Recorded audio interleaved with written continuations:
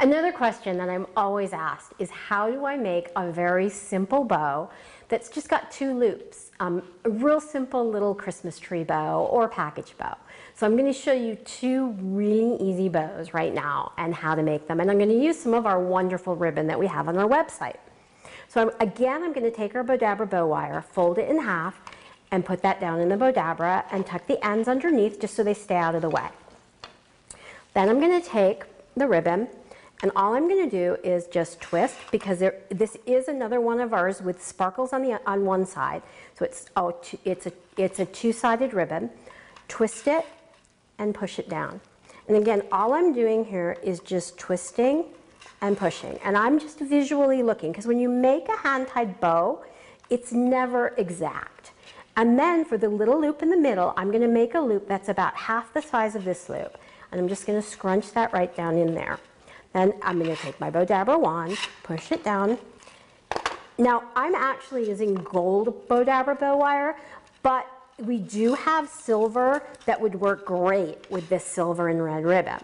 So I'm going to bring this around to the back, just twist it, and make my little loop here, my loop, and it's ready to hang on my tree. Now, another one that we're going to do is, again, take my Bowdabra bow wire, fold it in half, and lay it down in the Bowdabra. Then I'm going to take this really pretty, again, it's a German art fleur ribbon, the beautiful pattern. I'm just going to twist it and scrunch that down. Make a little loop and scrunch it down. So really all we're doing is fold, twist, scrunch. Fold, twist, scrunch.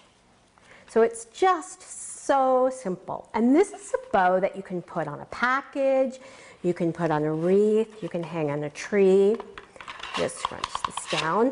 And of course, you can use different ribbons and put it on a birthday present or on the front of a floral arrangement. Separate my ends, bring it about to the back. And one of the nice things about the bow wire is that you can either twist it or tie it.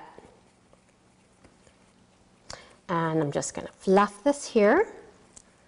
And you have a great little bow that you can put on a package, a tree, a wreath, or anywhere you want.